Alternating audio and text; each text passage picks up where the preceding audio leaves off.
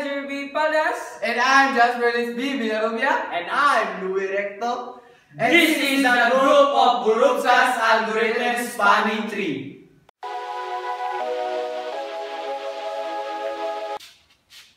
Hi everyone, now we'll discuss about the history of BORUVKA's algorithm. BORUVKA's algorithm is the first algorithm that developed by BORUVKA in 1926 to find minimum spanning tree in a graph.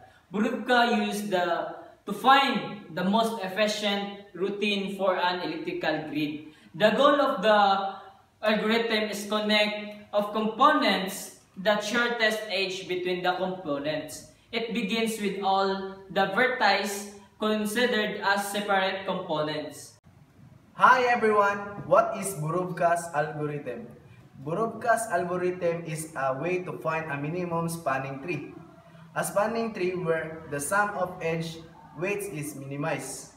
It was the first algorithm developed to find MST. Use it to find the most efficient routing for an electrical grid.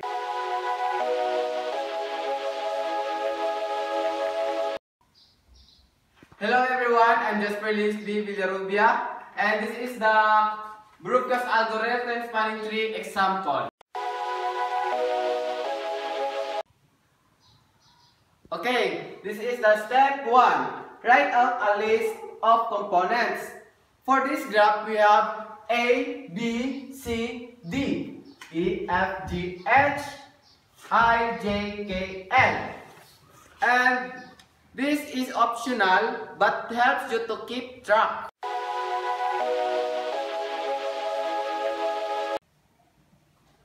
This is the step 2.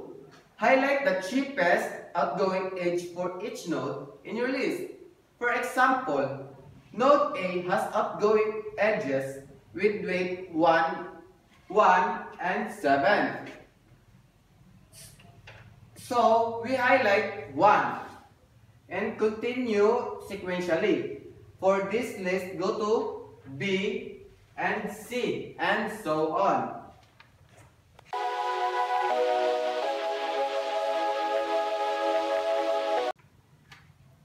For the step 2 guidelines, first, at this stage, only highlight one cheapest edge for each node. And guidelines number 2, for a tie node A, we have 2 edges with a weight of 4. Assign a lower weight to one of the edges. This is arbitrary but must stay consistent throughout the process. For example, I'll make the edge to the left lowest weight. Here, I colored it pink.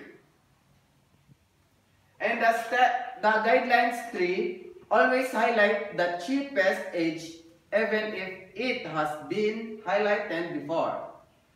Do not choose the edge with the next lowest weight.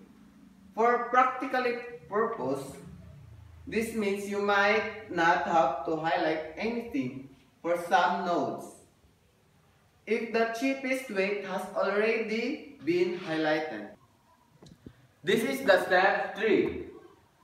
Highlight the separate tree cluster, which is the white colored shaded and the empty colored shaded and the pink shaded. These are the sets of connected nodes, which we call components.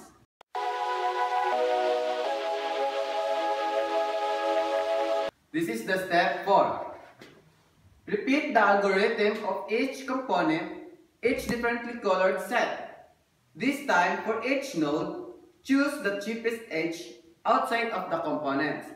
For example, A, B, C, D, H, L is one component.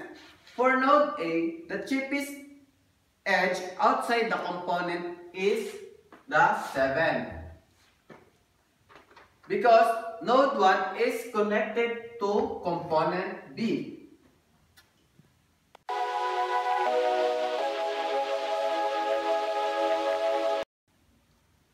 In the guidelines for step 4, make sure you are choosing the cheapest edge outside of component. For this graph and this iteration, those edges are thin colored white.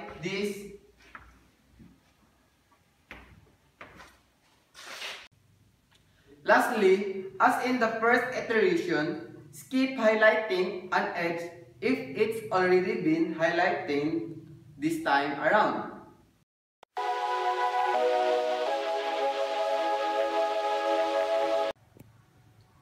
The last step 5.